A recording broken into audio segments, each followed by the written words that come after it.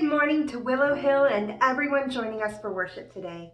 We are so excited to worship with you on the second Sunday of Easter. We have a wonderful worship service planned, which includes a message from Pastor Brad, Embrace a New Understanding, with a focus on scripture from the book of Acts. As we move through the worship service, feel free to comment on our YouTube video or our Facebook post and let us know what you think. We would love to connect with you further and talk about what you enjoyed and what your takeaways were for today's worship service. If you're new to Willow Hill and you'd like to stay connected, please consider filling out the digital connection card, which is linked in the video's description. If you'd like to stay up to date on coming events, the staff contact information, the latest worship videos, and more, check out our website, willowhill.org. I'll link that as well as all our social media information in the video's description as well. Now at this time, we will be led in prayer by our liturgist, Greg Holloway. Let us pray. O Lord, may we find the joy of the Lord even in the midst of our trials. We pray that you would teach us what it means to see beyond our troubles, knowing that you are with us. Even so, Lord God, we see the challenges those around us are facing. We ask you to intervene, to be with those who are in need, to prompt us to participate with you as you care for your people, and to restore creation and make all things new. We pray that we would not be anxious, but that you would give us your peace. Let us live differently in the midst of trial, so that the world might see you in us. We ask these things as we are reassured by the prayer Jesus taught us. Our Father, who art in heaven, hallowed be thy name. Thy kingdom come, thy will be done, on earth as it is in heaven.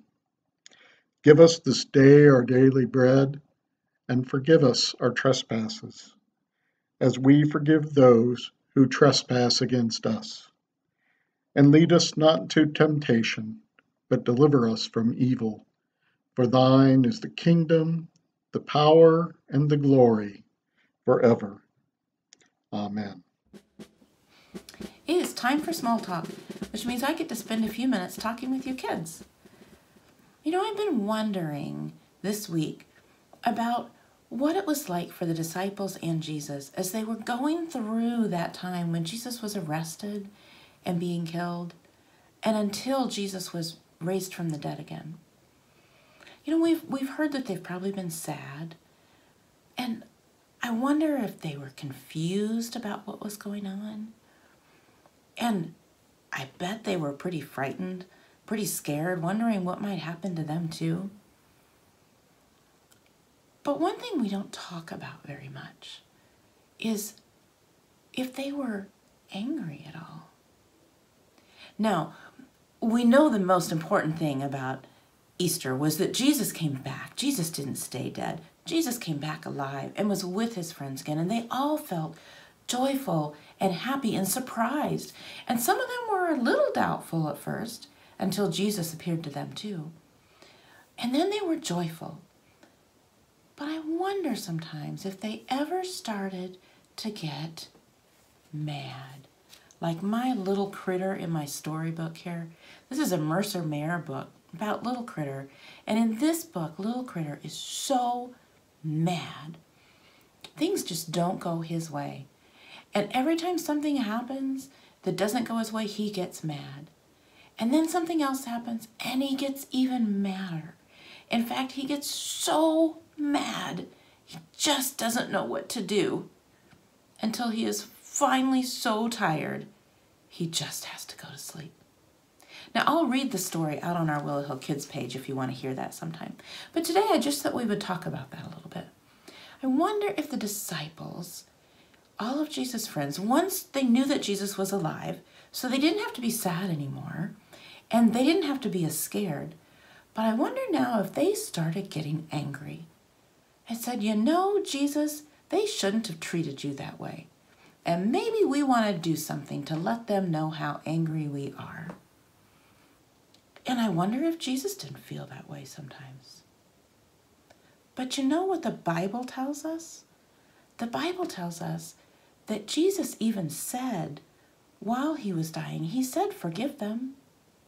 And when Jesus came back to be with the disciples again, after he had come back to life, the Bible tells us that Jesus came to them and said, I am giving you this special gift, a gift that we call the Holy Spirit.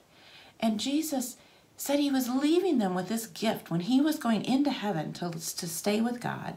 He said, I'm leaving you with this gift, not so you can be angry and go get back at somebody or do something bad, but I'm leaving you this gift so that you can love other people, so you can forgive other people the way Jesus forgave, so that we can all do good the way Jesus did good with his life here on earth, and the way Jesus wants us to do good and to love in our lives, even when we don't feel like it.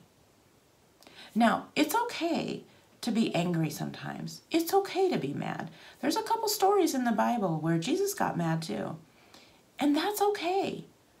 We can be a little bit mad because we don't get to go to school and play with our friends, because we don't get to go out and do fun things and hang out with a bunch of people and have people come to our house. It's okay to have those feelings. But the gift that Jesus gave us, when God brought Jesus back to life, one of the gifts that they gave us was this gift of the Spirit that helps us even when we feel mad or disappointed or upset by something and wanting to do something to show someone how unhappy we are.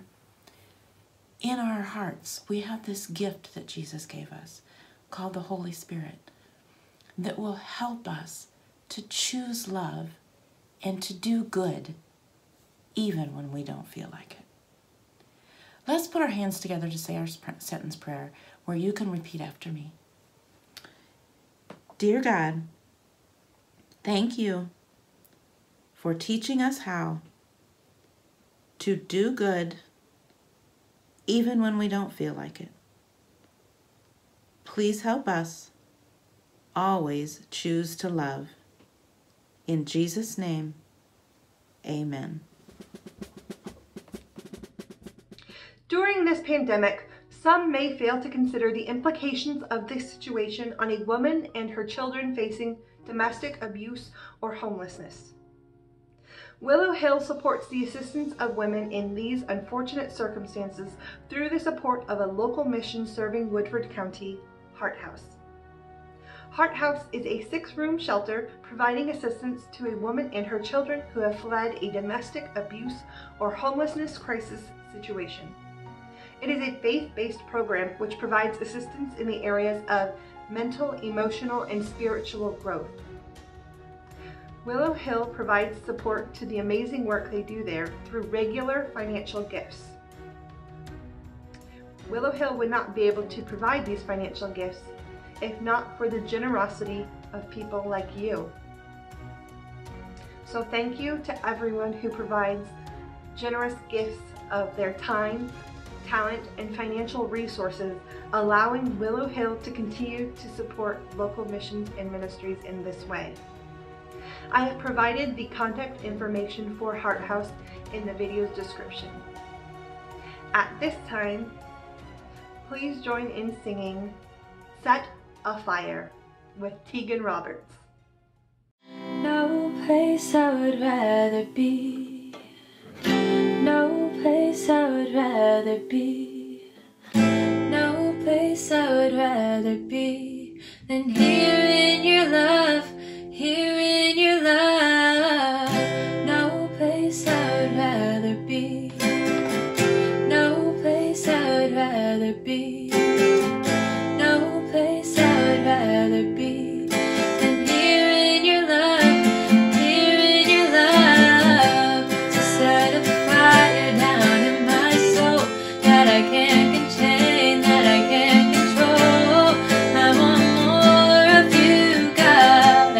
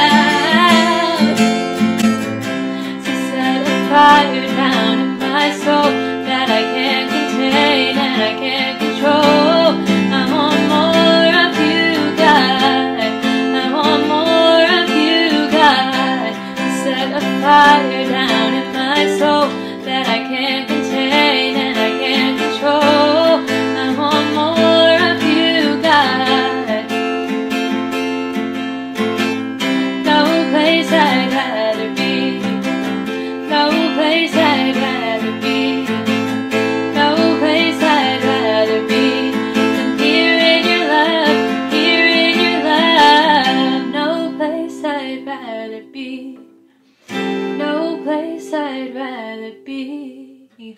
No place I'd rather be than here in your love, here in your love.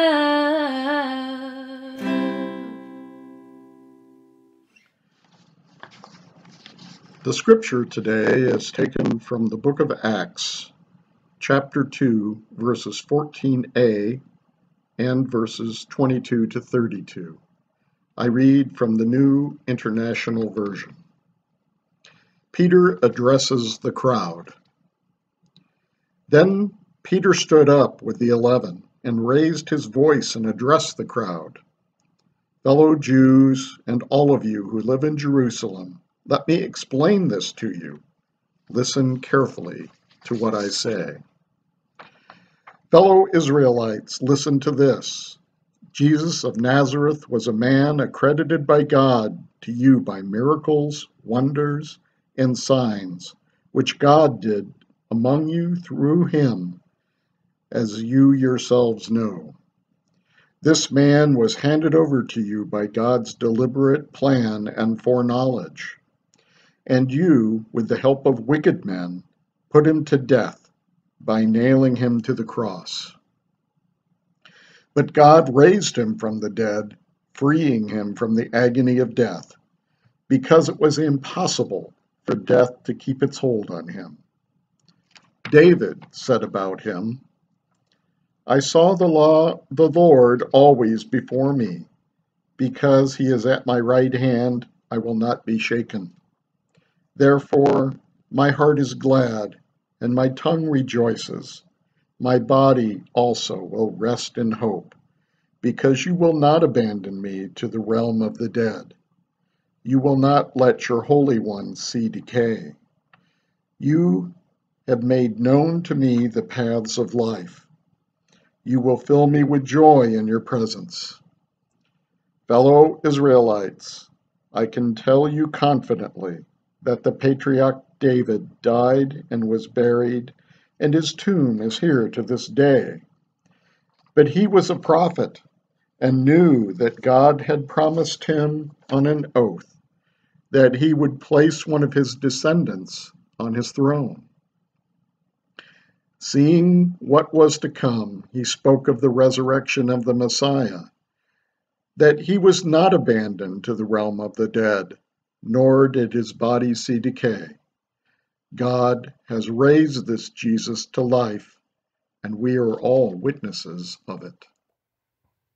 I've got to tell you that it feels like a sacred moment that I honestly thought I might never get again, to stand in this worship center, to smell the sacred smell of that wood one more time here at Willow Hill United Methodist Church. As I stand before you on this second Sunday of Easter, this Sunday that follows that great resurrection story, I think about how we are blessed. Even in our social isolation, we are blessed. Even as some wonder about the economic situation in their families' economic well-being, we are blessed as some mourn the loss of loved ones from diseases and COVID-19. We are blessed even as it seems like one story rises and another upheaval comes to replace it as things seem to calm down. We are blessed today because we are allowed to embrace a new understanding. Now, some will say, Brad, you're going to talk about that historical perspective that Acts and the author of Acts, Luke, seems to put before us, that perspective from chapter 2, verse 14, and then 22 to 36, that's nothing new. But we are reminded again and again by commentator Caroline Lewis, who I want to credit with the foundation for much of what I'm going to share with you today, that Reverend Lewis invites us into this Sunday as one of those 3 Sundays that that come after Easter in the liturgical calendar this year. The liturgical calendar is our big word for our Christian seasons, our way of marking not just human time, but marking God's revelation and God's activity in our life through the scriptures in an organized, systematic way. Set in the context of Easter, Peter pronounces this historic sermon for his day. It rocked those who heard it. But for us, he makes no proclamation that we probably have not heard before, but even still, those words have power. Power for me, and I hope power for you as you think about how the resurrection in and for our time and place demands, we believe, that no power on earth other than God will have the final word.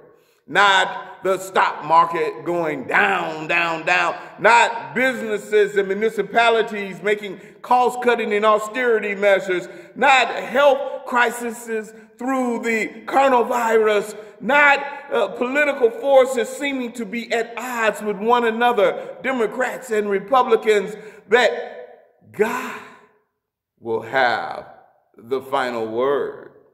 As I think about the central character of Peter, not only in this biblical narrative, but in the history of Christendom, I'm reminded that we, from time to time, are invited to say we're not going to just go through life like business as usual. It seemed as though 2019 was coming to an end. The stock market was roaring upward. It seemed like things as the year began in 2020 were going to be prosperous. And there were uncertainties, yes, political uncertainties, the uncertainties within our denomination of United Methodism. But all of a sudden, we had to embrace a new understanding. All of a sudden, everything we knew was turned upside down. How that reminds us today that without the Holy Spirit, we are incapable of the kind of witness to which we are called, a kind of witness committed to seeing the continuity of God in a world where leaders and systems fall far short of the fulfilling of the sure promises of God. Without the Holy Spirit, we are left like empty shells. I know it's hard for us 21st century Christians, at least my brand of 21st century Christianity struggles with this concept of the Holy Spirit, something supernatural, something divinely directed outside of my will and your will and our plans. But the scriptures bring us back to that continuity. Isn't it great to have something to depend on that goes back further than the even writing of the biblical word on pages? Isn't it something assuring to feel that God has not abandoned us, that God never abandoned us, that God ties together that empty tomb that we celebrated last week, that God embraces us as we continue to wait on Jesus to appear to us over and over with fresh faces and new ways and new outlooks, as we embrace new understandings that in a world that will never be the same again. I have had some of my clergy colleagues say to me as I spoke to them as their district superintendent that we're just kind of going to hunker down, Brad, and we're just going to wait for this to be over, whatever this is, and then we can go back to normal. There is no going back. There was no going back to that tomb because Jesus got up. There's no going back because we've had to do ministry in ways that we never envisioned or imagined. Some of us hoped that we would develop some muscles to engage the world in this technological world of the 21st century, but we kind of wanted to tiptoe into that world. Some of us thought and hoped that hopefully we might physically die and not have to experience that change, that we could just have our sanctuaries and our churches, our religious institutions to affirm what used to be and give us comfort in that. But you see, I think Peter and biblical writers from Luke on are calling us, beckoning us, inspiring us. I say even kicking us out of our comfort zones.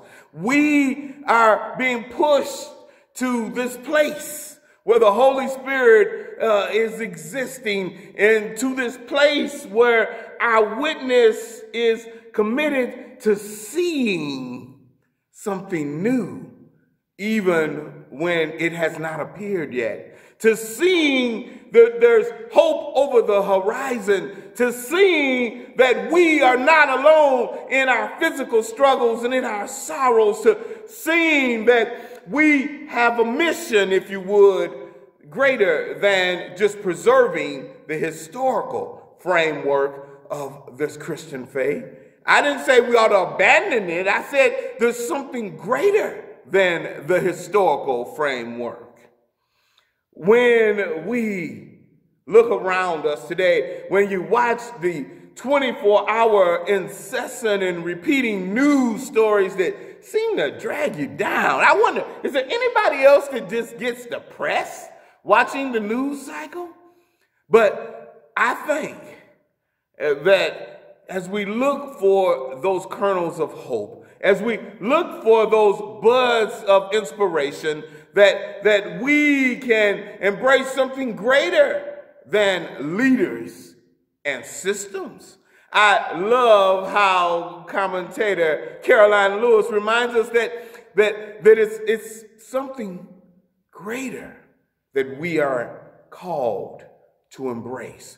That is our mission. Now, we use that word called like everybody knows what it means. Again, it's part of our Christian nomenclature that has become a part of how we speak and how we live.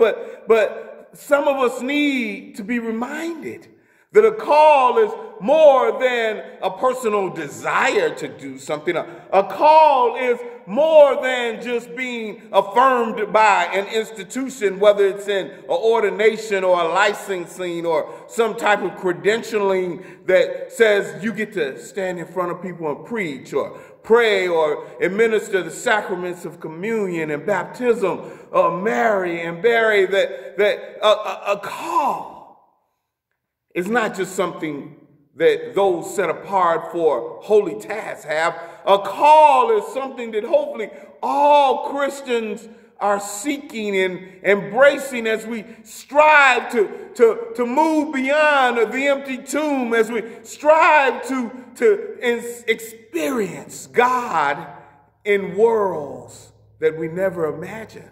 A call is something anointed and inspired by God. I think that each of us has a call, and that just like Peter embraced his call, that we ought to be searching for our call, and then we ought to be living out our call, and we ought to be sharing however God has spoken to us. Now, most of us have not heard an audible voice, but we've heard something calling us out of our comfort zones. Again, when leaders and systems fall short, what then? What then can we put our hopes in? What then can help us organize around something greater than ourselves? What then are we as people of God inspired to be? Yes, when the Republicans or the Democrats let you down. Yes, when the economic system that some of us were really counting on comes crashing to a halt. What then? The Word of God says, what then? It is Jesus the Christ. What then? God has the final word. Again, I'm just pumped to be with you today. I'm just pumped to still be the pastor of Willow Hill. I'm just pumped with the opportunities of serving through the United Methodist Church in the Illinois Great Rivers Conference. That, for those who don't know, that's everything but Chicago and the suburbs in the state of Illinois. I'm pumped to walk with those in little churches and big churches. I'm pumped when I think about as we walk together, we have a chance to share the love of Jesus, the hope of God in this Holy Spirit that surpasses our intellectual capacity. Let us pray as we prepare to move forward. May this be your benediction today. Almighty God and loving, affirming, and comforting God, we go forth from wherever we are physically, but wherever we are emotionally and spiritually, I pray that you would walk with the Holy Spirit, that the Holy Spirit would be your advocate, it would be your comforter, it would be your healer. Go forth into the world, whether it's your families or your businesses or the world that is uncertain. May you go forth with hope. In the name of the Father, in the name of the Holy Spirit, in the name of the Son. Amen. Thank you for worshiping with us. If this worship service has inspired you to embrace a new understanding, consider seeing the continuity of God through these opportunities. The peacemakers and friends making the face masks are in need of elastic. Please check your resources for any color elastic that is 1 inch wide or smaller that you would be able to donate. All donations may be placed in the plastic bin on the bench in front of the church. The face mask supply will continue to be replenished, and in exchange for a face mask, please donate to the food pantry. Local food pantries continue to serve the community, and donations are still being collected in the blue bin in front of the church. If you have a school-aged child within Germantown Hills School District, they are offering lunch for children within the district. Please check their Facebook page for the request form and specific details. We were unable to verify the details for the other surrounding school districts, so please check with your school district about lunch assistance for school-aged children. It is not too late to join the Unafraid study being led by Pastor Brad. Men may join the Tuesday morning study at 6 a.m. and the Facebook group is open to anyone, though it is a closed group. Please contact Gina Hewlett if you're interested in joining one of these studies. The Junior and Senior High Bible Study is meeting with Bill Peterson via Zoom on Thursday evenings at 8. Please contact Gina Hewlett to receive the link to call. To keep in touch, sign up for alerts through the Remind app by texting @Willow Hill to 81010. If you have prayer concerns, please contact Gina Hewlett. And for pastoral care, contact Pastor Alan Newhall or Pastor Bradley Watkins. Contact information can be found on our website. If you enjoyed today's worship service, please consider liking the video and subscribing to our channel for the latest videos. Thank you and have a blessed day.